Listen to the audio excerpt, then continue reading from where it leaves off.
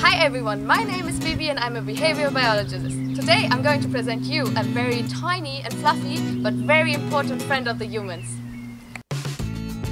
Bumblebees belong to the wild bees and they have a great impact on the conservation of biodiversity. But maybe it's kind of fat.